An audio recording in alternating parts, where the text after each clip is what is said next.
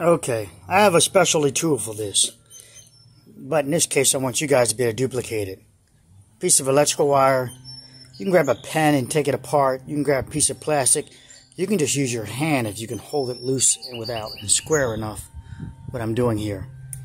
In this case I'm going to use this tube, and of course it can, as you see, it's not straight, so I've got to compensate for that to keep it, to allow for this wire to rotate freely inside this tube. With this in mind, I want to talk about equilibrium. I love equilibrium. I don't believe in gravity, so you guys control me on that if you want. Everything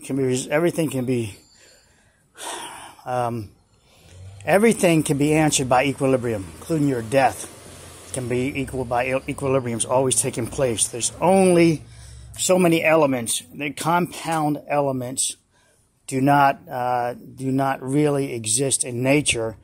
Let me make this clear.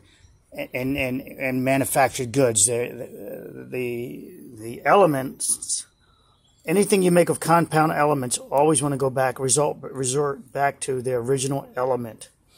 They do not want to stay together. Concrete, steel, or multiple elements, they do not want to stay together. They want to fracture, and they have tension and compression between them, just like atoms are pushing and pulling. Now, look at this silly little thing here. You may not, here's a piece of rebar, so I wanted to put it over top of a couple of things. Here's it over top of a mat. Watch the wire. There it is over a mat. That's giving off blocking an electrical field, some elements. Watch that, go closer. And it aligns with the rebar. Look at the shadow. It aligns with the rebar. Now pull away. Okay. So now, here's a piece of rebar. We can look at it. You can see me perpendicular to it, 90 degrees. I come closer to it. I'm not going to move my hand. Look at the shadow. So I got to be careful that I'm not pinning it down the bottom there, which I was. And I'm getting some draw from the shadow. I'm getting some draw from the other elements around it. This one back there. Now pull away. Wait a minute. There's a garden hose. You guys can do this yourself. La la la la la la. What the hell? Look at the magic of that. See the alignment of it? The shadow. Look at the shadow in the pipe in there. Now let's go this way.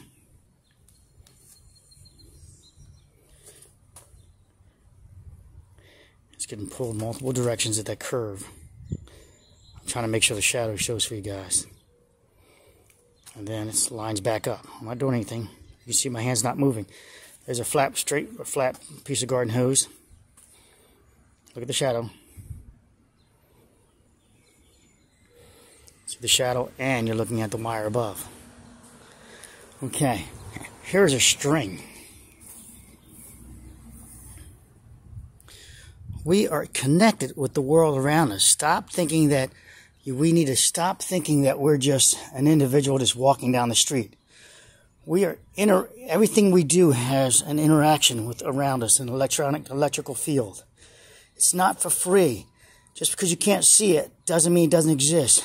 This wire helps me align with that electrical field that's being blocked, either from going from the sun or going from the earth.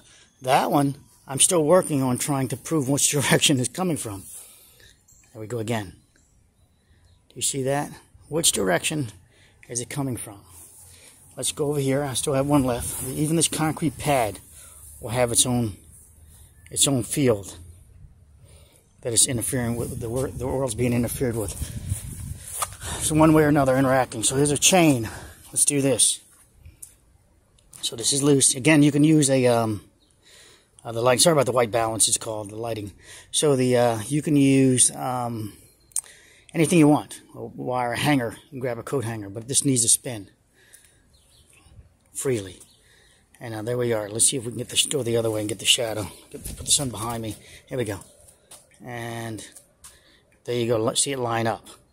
Now, that's just a piece of wire. No magic trick. You saw me holding the outside plastic, so I wasn't doing any rotation or secret. Interesting, you'll find it always turns counterclockwise. this always turns counterclockwise.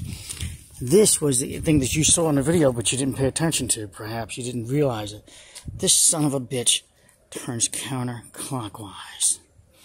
These are a couple of things I haven't been able to figure out. I can force it to go that way, but look, I want to pull around. You saw that on your own. It wants to go this direction. This direction is east. So it wants to go that direction. So you see which way that is. Now let's see if I can show you. So that's east. So let's grab this garden hose. I'll put the garden hose across it, right? Across this. So you saw it want to go east that way. So I'll come. So you saw it with the chain go that way. So this time I'll approach the hose this way. That would make it north if that was east, right? East in real life. Son of a bitch. As you see, it lines still east in relationship to whatever you're crossing. You guys do that, and I'm still working this in my mind. I've got a few crazy things in my mind, and it's just not. It's things that that I'm still working on, and one of them's going to be a magical lifesaver with all the retrofitting of buildings as soon as I get it patented. And as someone said, I just need to license it. Another engineer wrote me and spoke to me. I think that's the simplicity of it. I just need to license it, not try to protect it. I really don't want to protect it. I want to protect it, but I don't want it to. I wouldn't mind making money off my own patent that deals with a lot of. I can't give it away, but it's the simplicity of it. It's sort of like the craziness in this. Those are those people that say they couldn't find water when they crossed the two dividing lines, or whatever. So you saw me just do it in a random locations, using different products, including this steel, this rebar, the rebar. So it's around here, and I'm just watching it. It's from Portugal. I'm observing this piece of Portugal steel until I decide no longer to observe it. This is a very low-grade steel used for, so it's going to have a lot of reactions in it, and that's why you get the flaking, scaling, and rust. Not just that it was in contact with concrete, because the whole thing wasn't in contact with concrete. It's just flaking and failing because of the metals are too far apart each other. The quality of the mix is too far apart from each other, and it just wants to deteriorate. The air is not internal. It's getting to this. It's external. If I were to seal this with paint, I would significantly slow it down. Of course, there would be a useless pin. This is not sealed with paint, but yet the metals are pretty good together. This metal is pretty strong too. Some metals you can do that and they'll fracture. Some rebar, the Chinese rebar. You don't have to send me links to it. You guys can look it up. This can take a hell of a. This metal, even though it's cheap, it can take a lot of impacts. I have been able to grab the longer stakes and fracture them when I'm looking for them to purchase. I'll grab a stake, and yeah, I'll buy the one stake from them. It's $3. I'll slam it. If it fractures, I'm like, I want that shit. Because of course, you break it, you own it. So this is an amazing thing. I just want to share that with you, and I won't tell you more about it. I'll let you in the comments try to see if you can guess what else I know about this directional change of metal. So picture a magnetic field, though, that this is intercepting, or I want you to think about it, interfering with a magnetic field, going down, going up, and also the cross section of it always makes it rotate to the counterclockwise. That's an amazing thing. So that tells you magnetic fields are directional, rotational, right? They're not, and they're counterclockwise, rotational by nature. And interesting, we run everything clockwise by nature. Why are we not running fans clockwise by nature? If by nature it wants to automatically turn clockwise.